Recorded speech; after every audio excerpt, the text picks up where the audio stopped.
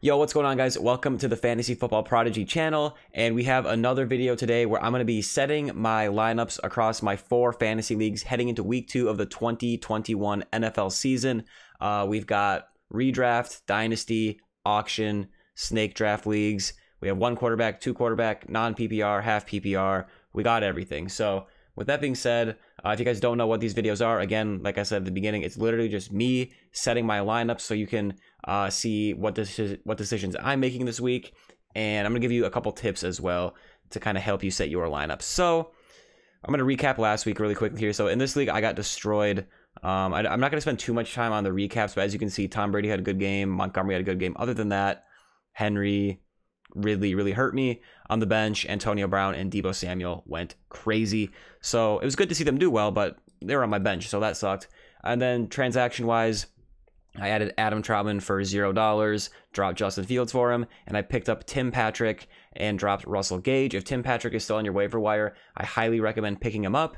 Wide receiver for the Denver Broncos, Jerry Jeudy, who was one of their top 2 wide receivers, just got placed on injured reserve. He's going to be out for a while, so Tim Patrick should fill that wide receiver 2 role. And with that being said, now it is time to set this lineup here for week 2. So Tom Brady's a lock, Derrick Henry's a lock, Montgomery's a lock, DJ Moore, Calvin Ridley, those look like they're going to be locks. I'm putting Adam Troutman in there over Zach Ertz. I played Ertz last week. Apparently he's dealing with a little hamstring injury. Doesn't look like the questionable tag is there anymore, so he might actually... He does not have an injury designation, but I'm still going to take Adam Troutman. I at least think that Troutman could have a good game, whereas Zach Ertz, he could, but it's been rough for him lately. But we'll see. Neither play excites me, but that's enough talking about those two. Now I have to decide between Antonio Brown and Deebo Samuel. And what I'm going to do here is I am going to go with Antonio Brown. As of now, if I do make the change to Deebo Samuel, I will comment it down below. But as of right now, I'm thinking I'm going to go with AB. I like the matchup with Atlanta. I like the chemistry that he showed with Tom Brady last week against the Cowboys. And I do have Tom Brady as my starting quarterback. So I kind of like that stack right there. And Deebo Samuel's a good player, had a great week 1, but the 49ers, you never know what they're going to do. I feel like they could involve Ayuk more than they did in week 1, and maybe Deebo takes a little bit of a backseat, but we'll see. But for now, I'm going to go with Antonio Brown. And this is our matchup, actually. And like I said, with that uncertainty, the guy that I'm playing already had 1 player go. It was the Washington football team defense, and they only scored 3 points. So normally I try to get these recorded before Thursday Night Football, but I had kind of a weird, busy week, so I wasn't able to do it until Saturday morning. So, yeah. So this is our matchup anyway. So he's got Christian Kirk in the flex. Williams is questionable, and, you know, he's got a couple of weak spots on his team. So I feel like I'm going to go with the safer option with Antonio Brown. I don't want to take the risk with any 49ers, buffoonery. Who knows what's going to happen there? But I do like Deebo Samuel this week. I made a start of the week video. He's one of my starts of the week, but so is Antonio Brown. I'm just going to go with the security. I know that AB is going to have a role. So moving on. Oh, by the way, this was a non-PPR league. This is a 12 team, right? 12 team non-PPR. Almost forgot to say that. Now we have a 2 quarterback half PPR league. So let's actually recap last week here. We'll go to week 1, and as you can see, we dominated in week 1. I had the most points in the league. This was a redraft league, or this is a redraft. The previous one was a redraft, and they were both snake drafts. So in this draft, I got a lot of quarterbacks really late.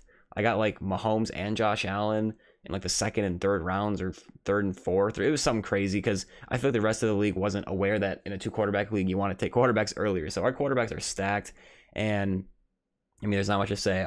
This team really just showed out. Mostert got hurt, so that's something we're gonna have to account for this week, and you'll see that does kind of hurt us in that flex spot this week. Mahomes did great. Josh Allen did okay. Dalvin Cook had a great game. Yeah, so Tyler Lockett went off. So did AB. Hawkinson had a great game. So yeah, we have a lot of bright spots on this team.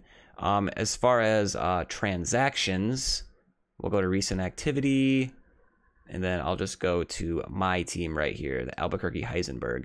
So I added Latavius Murray, and I dropped Russell Gage and picked up the Browns head coach, because we have head coaches and punters in this league. It's just a free, fun league, but I kind of like the Browns against Houston. I think they'll destroy them. And I do have the Chiefs head coach as well, but they're playing Baltimore, so that could be a close game.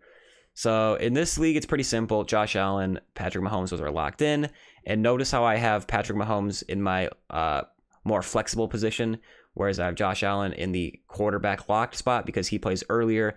Patrick Mahomes plays later. So if I want to make a change later in the day, I have more flexibility.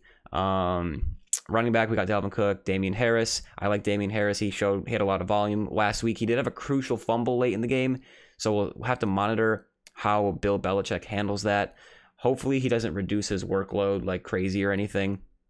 And I'm not scared of the Jets, and I don't have any better options. So we're going with Damien Harris. But Dalvin Cook obviously is a lock against Arizona. Calvin Ridley against Tampa Bay. I'm hoping for the bounce back. I want the Falcons offense to look a little better, and I don't think they're going to be able to run the ball against Tampa Bay. So Calvin Ridley needs to be involved, and hopefully he can just catch a touchdown or do something, because last week was pretty ugly. Tyler Lockett against Tennessee. I mean, great week one, great player. I'm putting him in there. Antonio Brown.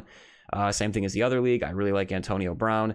One of the reasons I might go with Deebo in the other league, and like I said, if I do, I'll put it down in the comments, is because I have Antonio Brown in this league, and sometimes I kind of like to mix up the players I get exposure to, but that, it's really close between those two. TJ Hawkinson had a great week one. He broke out last year, and it looks like he is maybe on pace to have an even bigger breakout this year, so that's why I took him. Mike Davis at Tampa Bay. Now, in my start and sits of the week video, Mike Davis was one of my sit-ems. It's actually a start-em sit-em video. He was one of my sit-ems because Tampa Bay has a great run defense. The Falcons offense didn't look good in week one against Philly. I'm not sure how they're gonna look against a worse matchup in Tampa Bay, Super Bowl champions on the road, but I have really no other options. Ronald Jones is risky. He fumbled in week one and didn't see the field after that. Scored negative points. DeVante Parker, not really feeling that.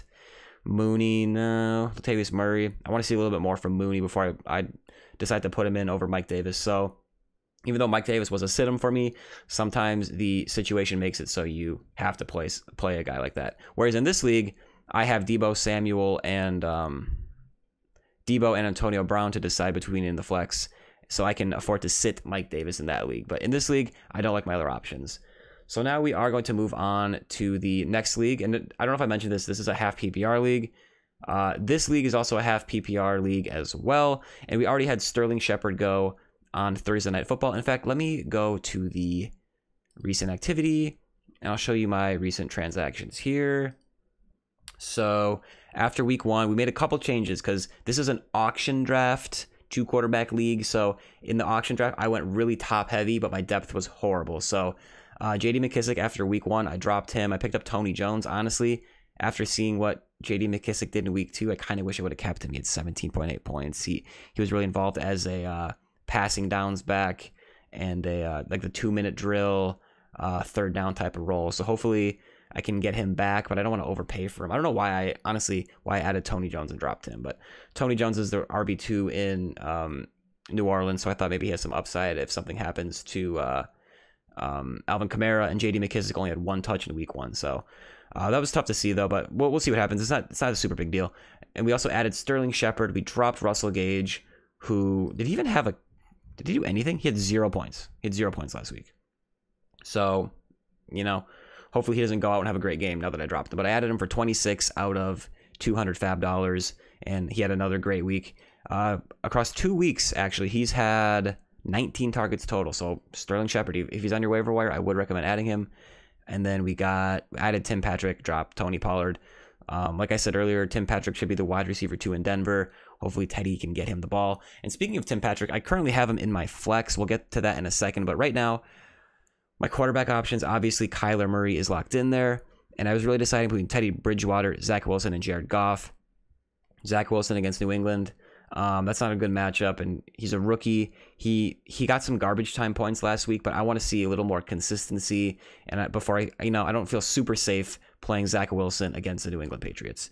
I feel a little bit better about playing Teddy Bridgewater in a great matchup against Jacksonville that made the Houston Texans look like Super Bowl contenders. And Jared Goff, kind of the same as Wilson. He put up a lot of points sort of in garbage time. He almost actually brought him all the way back against the 49ers in week one, but against Green Bay, I think they're going to come out. I think the Packers are going to come out and really try to stick it to the Lions after an ugly week one performance against the Saints. So I really don't want any part of that. So we're going with Teddy right now. Aaron Jones, James Robinson as 2 of my running backs, Davante Adams, DJ Moore. And in the flex, we have Tim Patrick. Now, I was really deciding between him and Nyheim Hines, and this is a really tough decision.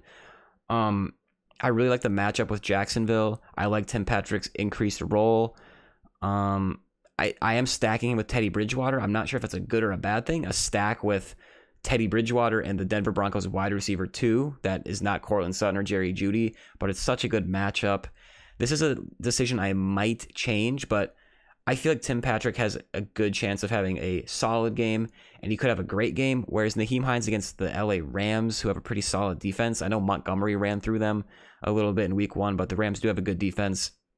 I could see a case where the Colts can't really get anything going with their wide receivers and do a bunch of dump-offs to Nyheim Hines, but Hines has shown a little inconsistency in the past, so I want to see another week of him performing solidly before I go ahead and put him in my flex. So this is our lineup right now, and I hope you guys notice this. I was testing you. I say this in all these videos. You want to have the later players in the flex spot. So Tim Patrick plays at noon. Davante Adams plays on Monday night. So I'm going to make that switch.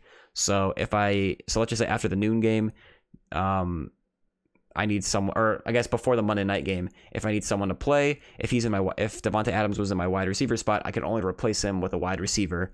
But if he's in my flex, I can put a wide receiver, flex, or even a tight end in there if I'm desperate. So that's kind of my thinking there. Although all my players do appear to be playing at noon anyways. So you get the point. I did forget to do a recap of the previous week, actually. So we did lose in this league as well. So I'll just look at the box score here. It was a close matchup, but Kyler Murray went crazy. Aaron Jones, and I mean, bro, I lost by like 9 points in a week where Aaron Jones and Davante Adams had like the worst weeks ever. And I started Russell Gage, who had 0.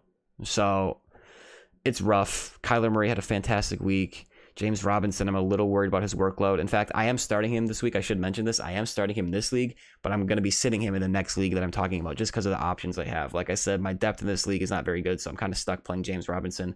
Hopefully, he's a little more involved this week in week 2. But yeah, Kelce had a great week. Rager got in the end zone. On the bench, Goff put up numbers. If I would have played him over Zach Wilson, dang, that sucks. But yeah, enough talking about this league. Now we're on to the final league. This is a dynasty league. So I keep forgetting if I'm saying this, but this league that we're just talking about a little bit ago, half PPR, 2 quarterback. Yeah. And then this is a dynasty league, half PPR, 1 quarterback. We got 3 wide receivers, 2 flexes because we got deep benches. So as of now, I got Tom Brady as my starting quarterback. So I'm starting him in 2 leagues. I love him this week against Atlanta. I like the whole Tampa Bay offense in general outside of the running backs, but Ronald Jones or Fournette, I could see one of them having a good game. It's hard to predict who, but it's hard to know what Bruce Arians is going to do in that backfield this week, but we'll see. Joe Mixon, Jonathan Taylor, those guys are locks. Miles Sanders, I am playing. He had a nice week 1. We'll take a look at his numbers from week 1 against Atlanta. 15 carries, 5 targets, caught 4 of them for 39 yards, 74 rushing yards. He didn't get in the end zone, and I'm happy with that performance. So he has struggled with inconsistency in the past. So I just want to see that volume be there consistently, like every game, and he'll be a solid RB3 player for my team. And we got DeAndre Hopkins, Chris Godwin, Calvin Ridley. Those guys are locked. DeAndre Hopkins, one of the best receivers in the league. He blew up in week 1, had 2 receiving touchdowns. He gets to play my Minnesota Vikings. Sadly, that matchup does not scare me. So playing him, Chris Godwin, great matchup with Atlanta. Great player, great offense, had a great week 1. Calvin Ridley, I'm expecting a bounce back. If not, I'm going to be a little bit worried because I did draft him in this first league we went over. I drafted Calvin Ridley over Joe Mixon and DeAndre Hopkins. So I'm a big Calvin Ridley guy, so I'm hoping. Now, and George Kittle at tight end. Chicago Bears defense against Cincinnati instead of the LA Chargers against Dallas. Remember, this is a dynasty league, so waiver wire is dry. There's no defenses on there. The only real decision I'm making in this league is this flex spot. So originally, last week I played James Robinson, and I can show you last week's box score as well. So as you can see, we did win pretty... Oh, wait, this is this week. Hold on. Week 1. So we won pretty easily. We had the second most points in the league. My opponent actually had a lot of points too, but unfortunately it wasn't enough because he came up against a juggernaut.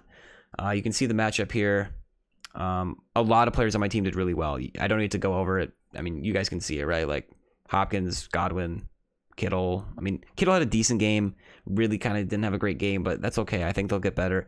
Taylor, Mixon had great games. Sanders, Tom Brady went off. So James Robinson, though, he's starting to worry me. So in this league, I am sitting him as I'm scrolling through the bench here quick, in case you want to see anything. Mark Ingram, we somehow had on our team. I picked him up off the waiver wire in the offseason, and he had a great game. He's definitely I did trade him. I'll talk about that in a second, but where am I?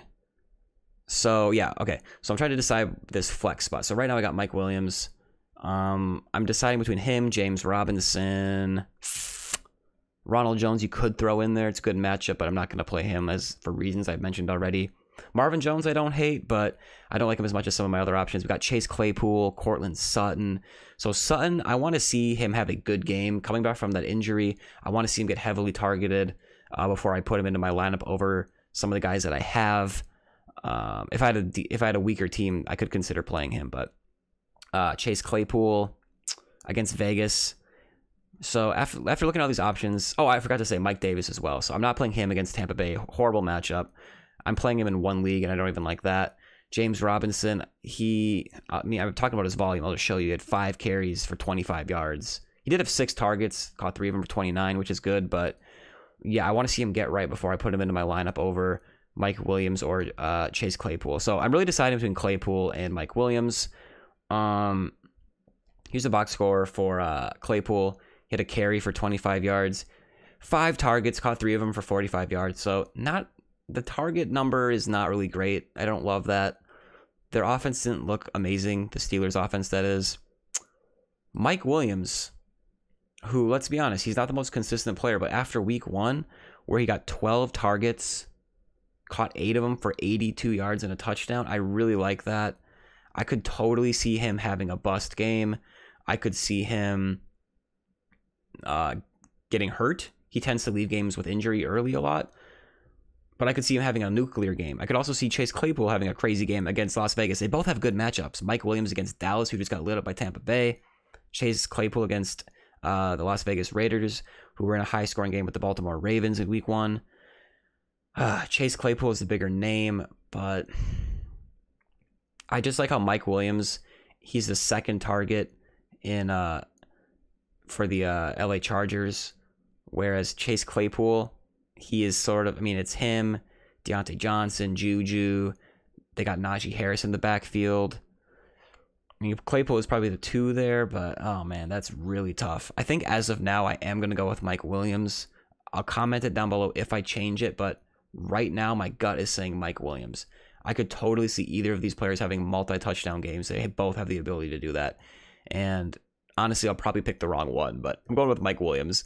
So yeah, we set all of our lineups, and I did forget to mention my transactions in this league this week. So I will go over that briefly here. So I did make a big trade where so I forgot to mention this previously, but in a different video, but we did trade Rashad Perriman for a 4th. I was going to drop him, so I just was able to get a 4th out of him before I dropped him. And someone sent me a trade offer. Mark Ingram. I sent away Mark Ingram for T.Y. Hilton and Ronald Jones. I might make a video where I talk about this more, exclusively like just this trade, because I don't want to get too into it right now. But to me, Mark Ingram, he's an aging running back on a bad team. That's probably he had 26 carries in week 1. I don't expect him to have that many carries again. I don't even expect the Texans to be in a game script where they can run the ball that much. T.Y. Hilton, he's at the end of his career. He's injured right now. But I'm trading away Mark Ingram, so that's fine. If he comes back, he can be someone that in an emergency I can play. And then Ronald Jones, to me, he's sort of a mystery box. He's shown last year he was an RB2. He's shown upside, but he's also shown that sometimes he struggles to hold on the ball. Sometimes he struggles just to play well, and he has shown that he can get benched any given week if he fumbles. So there's a risk with him, but he's young. He's got a lot more upside and in terms of just his career than Mark Ingram does at this point. So I did make that trade. And then I also cut Darrington Evans off of IR to make room on my injured reserve for T.Y. Hilton. And I cut Boston Scott, who looks to be the RB3 in Philly. And I picked up Samaje Perine to handcuff Joe Mixon. And I picked up Matt Breida, who after week 1 looks to possibly be the RB2 in Buffalo over Zach Moss. Zach Moss was, I believe, a healthy scratch. So, yeah, so these are all the lineups. This is half PPR, 1 quarterback. I think I said that. So I hope you guys enjoyed this video. I hope you get some sort of insight into what I'm thinking by these videos. I kind of just like to make these videos because I'm setting my lineups anyways, so I thought I might as well record myself doing it. So we had a few tough decisions in there. Mike Williams or Claypool. Also, we got Antonio Brown versus Deebo Samuel. And what was the other one? Oh, it was Nyheim Hines versus Tim Patrick. So you can see who I went with if you watched the video. Comment down below if you think I made the right decision, if you think I should switch anyone. And yeah, thank you guys for watching. I really appreciate it. Make sure to drop a like, subscribe to the channel. Talk to you guys later. Peace out.